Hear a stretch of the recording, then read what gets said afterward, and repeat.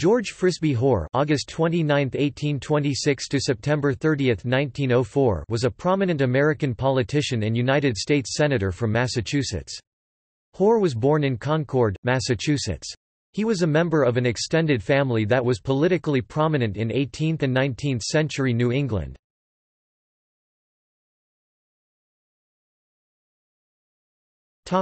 Early life. As a youth, he was educated at a boarding school in Waltham, Massachusetts, run by Samuel and Sarah Bradford Ripley.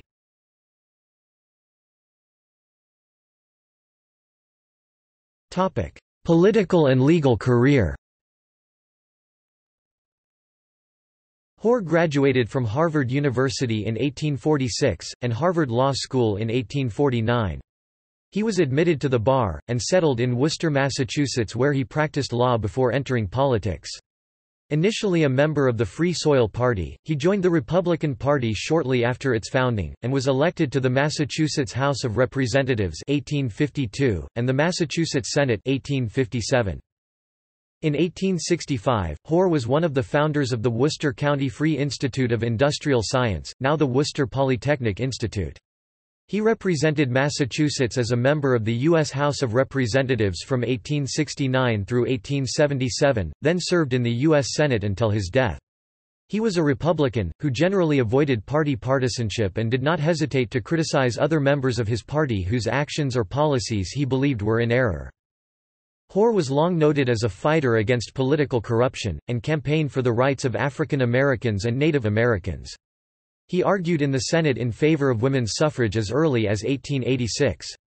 He opposed the Chinese Exclusion Act of 1882, describing it as nothing less than the legalization of racial discrimination.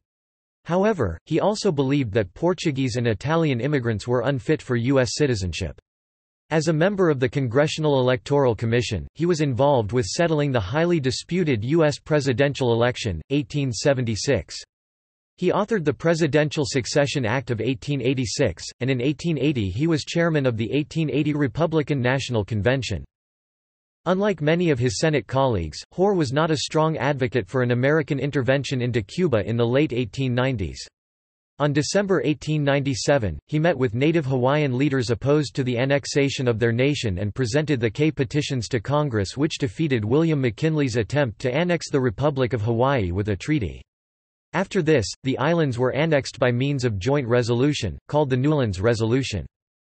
After the Spanish–American War, Hoar became one of the Senate's most outspoken opponents of the imperialism of the McKinley administration. He called for independence for the Philippines, and denounced the Philippine–American War in the following terms: "You have sacrificed nearly 10,000 American lives—the flower of our youth. You have devastated provinces. You have slain uncounted thousands of the people you desire to benefit. You have established reconcentration camps. Your generals are coming home from their harvest bringing sheaves with them, in the shape of other thousands of sick and wounded and insane to drag out miserable lives, wrecked in body and mind. You make the American flag in the eyes of a numerous people the emblem of sacrilege in Christian churches, and of the burning of human dwellings, and of the horror of the water torture. Your practical statesmanship, which disdains to take George Washington and Abraham Lincoln or the soldiers of the Revolution or of the Civil War as models, has looked in some cases to Spain for your example. I believe—nay, I know—that in general our officers and soldiers are humane. But in some cases they have carried on your warfare with a mixture of American ingenuity and Castilian cruelty. Your practical statesmanship has succeeded in converting a people who 3 years ago were ready to kiss the hem of the garment of the American and to welcome him as a liberator, who thronged after your men when they landed on those islands with benediction and gratitude, into sullen and irreconcilable enemies, possessed of a hatred which centuries cannot eradicate." Hoar pushed for and served on the Lodge Committee investigating alleged, and later confirmed, war crimes in the Philippine–American War. He also denounced the U.S. intervention in Panama. In addition to his political career, Hoar was active in the American Historical Association and the American Antiquarian Society, serving terms as president of both organizations. He was elected a member of the American Antiquarian Society in 1853, and served as vice president from 1878 to 1884, and then served as president from 1884 to 1887. He was a regent of the Smithsonian Institution in 1880, and a trustee of the Peabody Museum of Archaeology and Ethnology. Through his efforts, the lost manuscript of William Bradford's of Plymouth Plantation (1620–47), an important founding document of the United States, was returned to New England, after being discovered in Fulham Palace, London. In 1855, Hoar was elected a Fellow of the American Academy of Arts and Sciences in 1901. His autobiography, Autobiography of 70 Years, was published in 1903. It first appeared in serial form in Scribner's Magazine. Hoar enjoyed good health until June 1904. He died in Worcester, and was buried in Sleepy Hollow Cemetery, Concord. After his death, a statue of him was erected in front of Worcester's City Hall, paid for by public donations.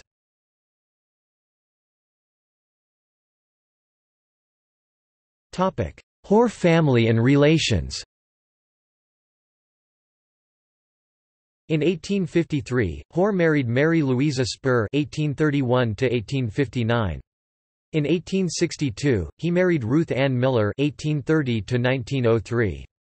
With his first wife, he was the father of a son, Rockwood Hoar, and a daughter, Mary (1854–1929). With his second wife, he was the father of a daughter, Alice (1863–1864), through his mother, Sarah Sherman, G.F.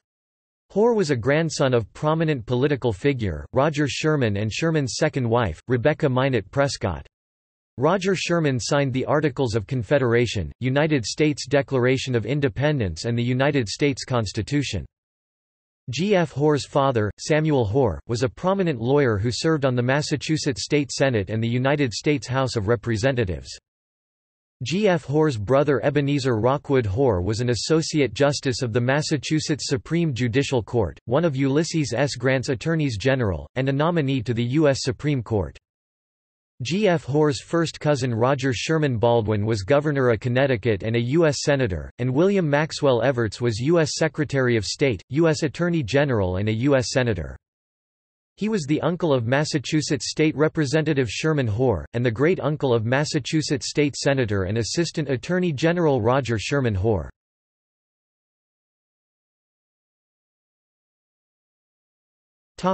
See also: Fulham Palace, List of United States Congress members who died in office 1900 to 49. Notes